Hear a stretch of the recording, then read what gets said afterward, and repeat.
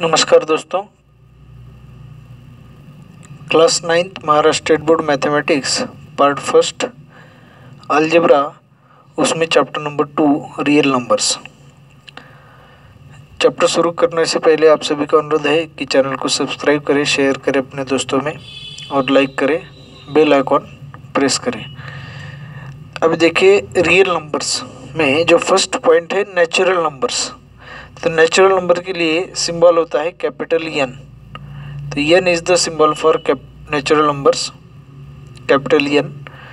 Natural numbers मतलब counting numbers are called natural numbers. तो counting हम शुरू करेंगे 1 2 3 4 से। हम काउंटिंग 0 से नहीं शुरू करते, या काउंटिंग के बीच में 2.5 2.3 ऐसे कोई नंबर्स नहीं आते। तो नेचुरल नंबर्स 1 से हम काउंटिंग शुरू करेंगे। 1 के बाद डायरेक्ट 2 आएगा। 1 और 2 के बीच में कोई भी नेचुरल नंबर नहीं होगा। 2 और 3 के बीच में भी नहीं होगा। 2 के बाद डायरेक्ट 3 आएगा। तो ये काउंटिंग नंबर जो है 1 2 3 4 अप टू इन्फिनिटी, ये सभी नेचुरल नंबर्स हैं। अब नेचुरल नंबर में अगर हम 0 ऐड करें तो होल नंबर का सेट यहाँ पे बन जाता है। उसके लिए सिंबल है W। 0 1 2 3 अप टू इन्फिनिटी, ये हो गए होल नंबर्स, नेचुरल नंबर्स और होल नंबर्स। फिर उसके बाद है इंटीजर्स। अब जितने भी नेचुरल नंबर्स हैं वो natural numbers 1 2 3 up to infinity, 0 और जो नेचुरल नंबर्स हैं उनके negative numbers -1 -2 -3 up to infinity, ये सभी इंटीजर I और Z। इंटीजर के लिए 2 सिंबल है, I या Z। तो इंटीजर है ये सभी। तो जितने भी नेचुरल नंबर है उनके नेगेटिव मतलब -1 -2, -1 और -2 के बीच में कोई भी इंटीजर नहीं आएगा, इंटीजर नहीं होगा। -2 -3 के बीच में भी कोई इंटीजर नहीं होगा। तो इनको हम कहते हैं सभी इंटीजर्स। इंटीजर्स के बाद होता है set Q, rational number, set of rational number. अब जो नंबर P/Q इस फॉर्म में हम लिख सकते हैं उन सभी को हम कहते हैं rational numbers. P/Q where P and Q are integers. P and Q यह दोनों इंटीजर होंगे and Q not equal to 0 होगा। तो ये जो है डेफिनेशन जो है वो रैशनल नंबर की है। तो ये है natural numbers, whole numbers, integers, rational numbers. अब रैशनल नंबर के बाद और एक नंबर्स का सेट होता है, वो है इरेशनल नंबर का सेट। तो इरेशनल मतलब जो भी नंबर हैं जिन्हें हम P/Q इस फॉर्म में नहीं लिख सकते, नहीं रिप्रेजेंट कर सकते, तो उन नंबर को हमें इरेशनल नंबर कहना है। अब ऐसे नंबर जो होते हैं उनका जो डेसिमल फॉर्म होता है नॉन रिकरिंग नॉन टर्मिनेटिंग होता है, वो हम बाद में देखेंगे।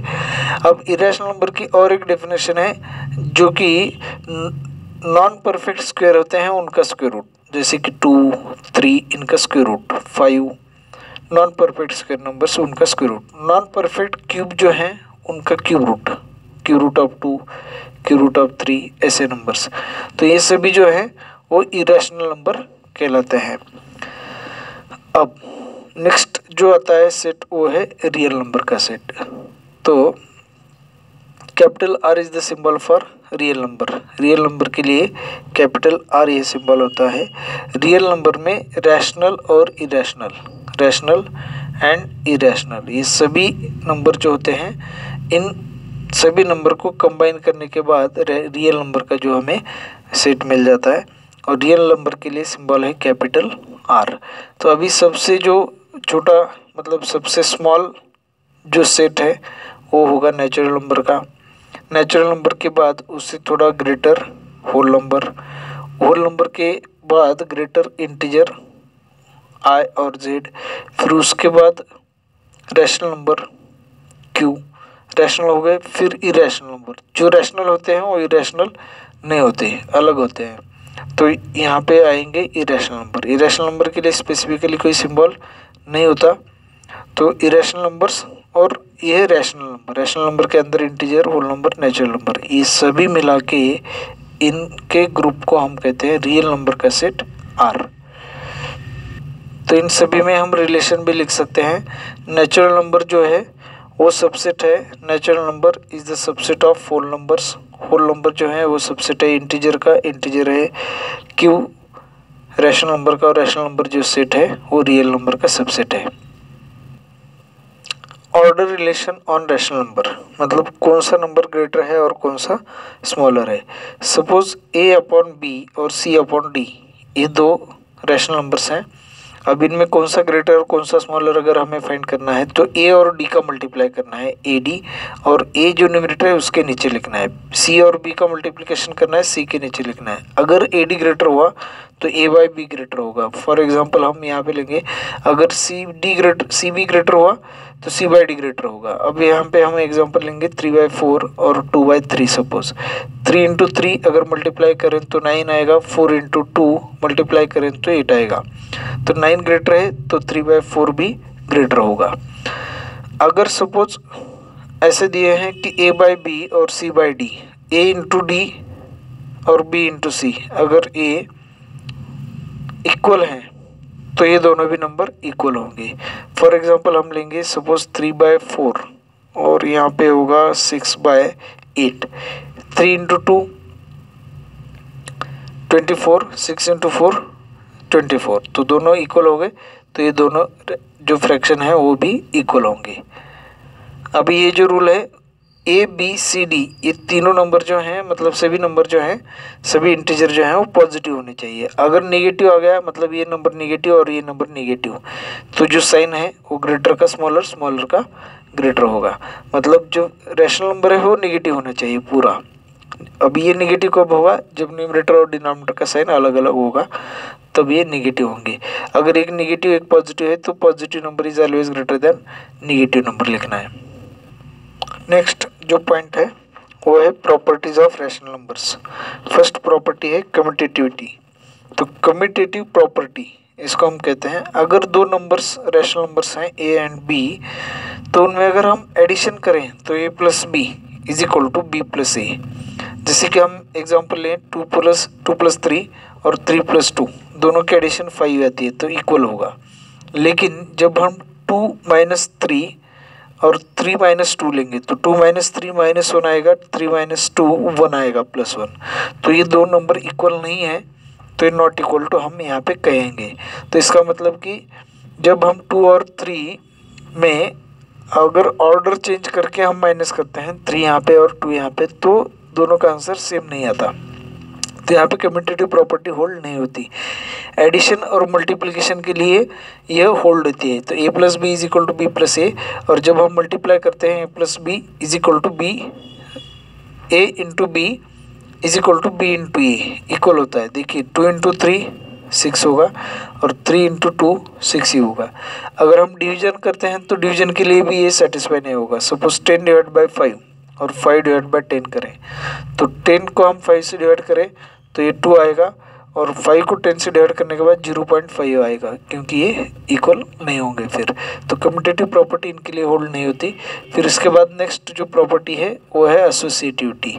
तो एसोसिएटिविटी के लिए हमें 3 नंबर चाहिए होते हैं कि सपोज ABC नंबर्स हैं, 3 नंबर्स ABC, और इनमें तीनों में भी हमें एडिशन करनी हो। सपोज तो तीनों में अगर एडिशन करनी हो तो पहले हम A और B के एडिशन करें, फिर C उसमें ऐड करें, और दूसरे मेथड में हम करेंगे B और C इन दोनों की एडिशन करें, उसमें फिर A ऐड करें, तो दोनों का ये आंसर सेम आता है। एडिशन और मल्टीप्लिकेशन के लिए एसोसिएटिव प्रॉपर्टी होल्ड होती है। A into B into C, A into B first bracket में है मल्टीप्लाइड बाय C, और A into in bracket B into C। तो ये दोनों पार्ट जो होते हैं वो इक्वल होते हैं। एडिशन और सब्ट्रैक्शन मल्टीप्लिकेशन के लिए, सब्ट्रैक्शन और डिवीजन के लिए यह प्रॉपर्टी होल्ड नहीं होती।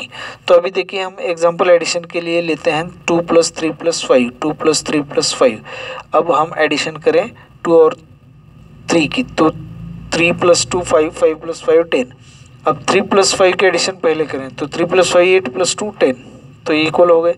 अब सपोज हम मल्टीप्लाई करेंगे 2 into 3 into 5, 2 into in bracket 3 into 5, 2 into 3 6, 6 into 5 30, 3 into 5 15, 15 into 2 30। तो ये इक्वल हो गए। लेकिन डिवीजन आप माइनस के लिए देख सकते हैं, यहाँ पे माइनस, अगर माइनस साइन रखें हम तो देखिए माइनस माइनस क्या होगा, 2 माइनस 3 माइनस 1 होगा, माइनस 1 माइनस 5 ये होगा माइनस 6।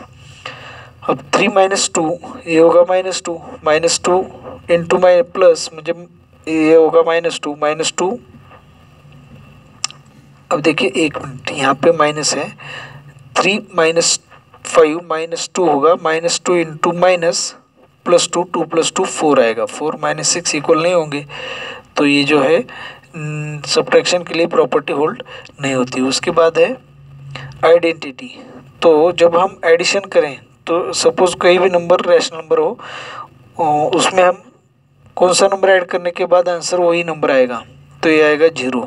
तो 0 इज़ एडिटिव आइडेंटिटी। 0 को हम कहते हैं एडिटिव आइडेंटिटी एलिमेंट, क्यों, या तो फिर एडिटिव आइडेंटिटी। अब मल्टीप्लाई करते समय ए को कौन से नंबर से मल्टीप्लाई करने के बाद आंसर ए ही आता है, तो वो होता है 1। तो 1 इज मल्टीप्लिकेटिव आइडेंटिटी। हम ए को कहते हैं मल्टीप्लिकेटिव आइडेंटिटी और 0 होता है एडिटिव आइडेंटिटी। नेक्स्ट पॉइंट जो है वो इनवर्स है। सपोज ए में कौन सा नंबर प्लस करने के बाद एडिटिव आइडेंटिटी आंसर आता है, तो होता है -1। तो A and -1 these are the additive inverse of each other, उसको हम कहते हैं एडिटिव इनवर्स। फिर क्योंकि एडिटिव आइडेंटिटी आंसर आता है, अब ए को कौन से नंबर से मल्टीप्लाई करने के बाद 1 मल्टीप्लिकेटिव आइडेंटिटी आंसर आता है, तो 1/a। तो a एंड 1/a यह दोनों जो नंबर हैं एक दूसरे के मल्टीप्लिकेटिव इनवर्स हैं, इन्हें हम कहते हैं मल्टीप्लिकेटिव इनवर्सेस। ठीक है, इस वीडियो में इतना ही दोस्तों। आगे हम नेक्स्ट टर्मिनेटिंग टाइप और non terminating recurring type decimals देखने वाले हैं। फिर उसके बाद p/q फॉर्म में रिकरिंग डेसिमल को कन्वर्ट करना ये देखने वाले हैं। फिर उसके बाद हम प्रैक्टिस से 2.1 लेंगे। ठीक है, थैंक यू।